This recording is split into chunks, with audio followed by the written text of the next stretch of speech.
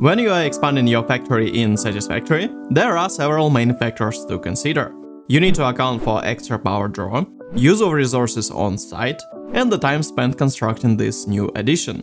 Right now, you are looking at 4 blueprints, and they not only reducing the power draw, but they are also reducing resource consumption and save enormous amount of time. They are quite modular and cover vast majority of related production chains in Satisfactory. First blueprint is designed for production of 45 rotors per minute. Second blueprint is designed for production of 45 stators or 22.5 motors per minute, which is achieved by simply flipping a single power switch. Then there is a low-touch solution for 45 rotors per minute without any copper being used by the factory, and the last one is another low-touch solution for making 45 stators per minute by using only coal and iron. As you can notice, these factory buildings are bigger than a single 4x4 blueprint. In standard configuration, these are as single blueprints being mirrored, and in a single case, it's just being vertically stacked. But you can always go one step further and combine this into a bigger factory. There is a lot of flexibility with these blueprints. You can scale up production up to at least 90 rotors, 90 stators or 45 motors per minute in one single building. Or you can combine rotor blueprint with the motor one and have complete motor production in one single building. And most important, there is no internal connections between blueprints, so setup is easy, straightforward and fast. As usual for my blueprints, they do come with full exterior, everything is labeled, intake rooms are separated from factories, blueprint description have total resource input breakdown with alternative recipes, and exterior have labels for global factory management. Aside providing blueprints itself, I will showcase factory setups. I would provide production schematics and discuss alternative recipes. So even if this factory is not your jam, you still can apply knowledge of this video to your own personal factories in Satisfactory.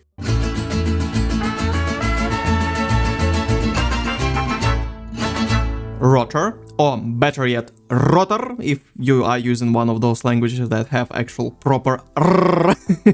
So this is like one of the most used products in Satisfactory. I already have covered blueprint producing 45 reinforced iron plates per minute, so it's quite natural to aim for production of at least 45 rotors per minute per factory. And standard recipe for rotors is somewhat useless when you want to condense such a factory into a singular blueprint. At the same time, copper rotor is just incredible recipe with output of 11.25 rotors per minute. So with only 4 assemblers, you can easily cover 45 rotors per minute. But there is a catch. This recipe requires quite a lot of screws. And we all know how bad is standard screw recipe and standard screw production chain. It requires a lot of power and a lot of space. The opposite of what we are trying to do with our blueprint. So this is why steel screws is kinda the recipe that will save the day. If you look at a complete production chain, 45 copper rotors require exactly 3 steel screw constructors. And these 3 constructors fit exactly on one single steel beam constructor.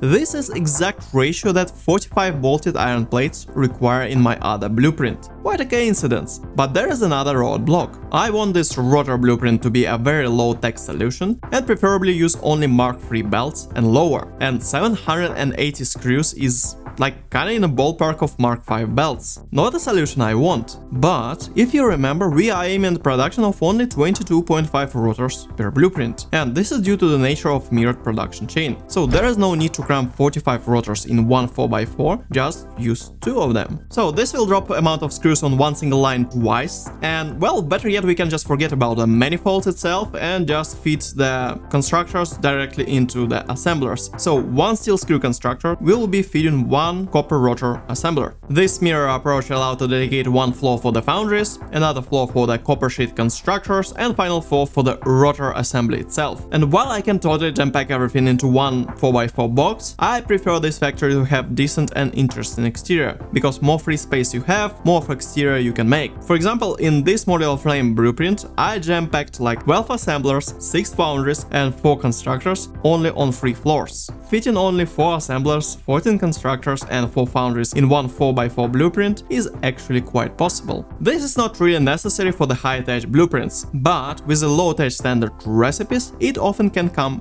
quite handy. So, while I was writing this script, I had an idea. I want to make a rotor blueprint that is using 0 copper. So yeah, guess what? I was able to jam pack this low budget production chain into the 4x4 blueprint being mirrored, just like with other blueprints. So what is the main reasoning behind this blueprint? We kinda want to be like high-tech, low power consumption, lesser machines, you know. What is the reason behind this kinda low-tech solution? Well, here's the reason. For majority of my blueprints I prefer to use alloy recipes. This means copper alloy and iron alloy. They are both quite handy, they are using less resources, they are using less energy, and well, there is also solid steel ingot, which is always must-have recipe considered that, well, they just have increased efficiency.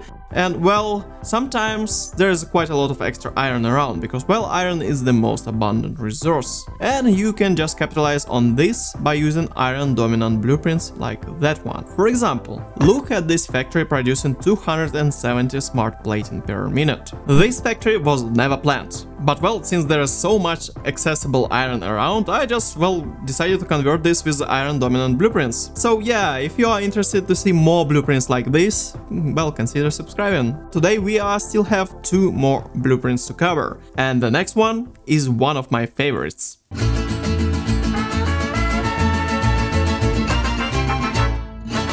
When I was designing production for 45 starters per minute, I have decided to make very high-tech and very low-tech setups from the get-go. And with the high-tech solution, it was very clear that I have a lot of free space. And I have decided to go one step further and include motor production into the same Stator blueprint. And better yet, I made it swappable production lane. Single flip of a power switch, swap production line from 45 stators per minute to 22.5 motors per minute if you input 45 rotors per minute. Here how it works. By the default, factory is powered by electric circuit A, but assemblers producing motors are on the separate power circuit B. While switch is disengaged, there is no power for motor production and the circuit B. If you are using simple splitter, our motor assemblers will block our stators and they will overflow into the stator output. Even better feature is that power down machines will not intake resources and block them on the inputs. If we power up our motor production, stators will be split into 2 lines to the stator output and the motor production, and this will deprive half of the motor production from the stators. To avoid this, smart splitter is being used with the overflow valve. Stators will overflow into stator output only when motor production is blocked and overflow of stators can happen. Otherwise, motor assemblers will eat up all incoming stators and prevent overflow through the smart splitter valve. Alright, so what is all about these high technology and low technology setups? For the motor production I want something very efficient, low power and compact.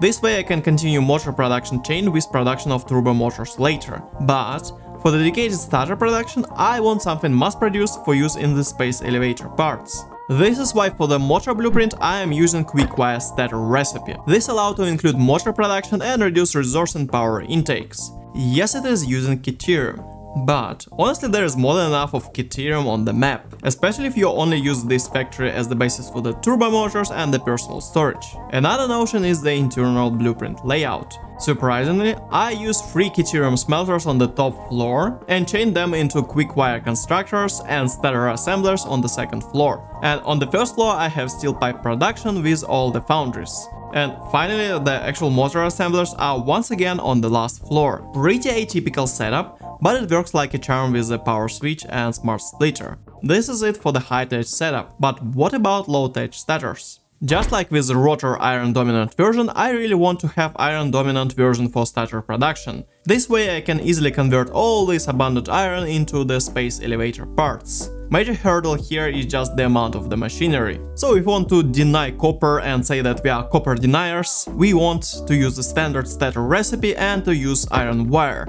Both are very inefficient recipes when it comes to space. This is why in this stator blueprint I am packing 11 constructors on the final floor. Yes, you can totally pack up to like 12 constructors or even 6 assemblers per floor without any hard clipping. The only requirement for this placement is to have enough of vertical space for the multi-level manifolds. So I'm using like all 32 meters of height to pack a lot of advanced and very compact manifolds inside.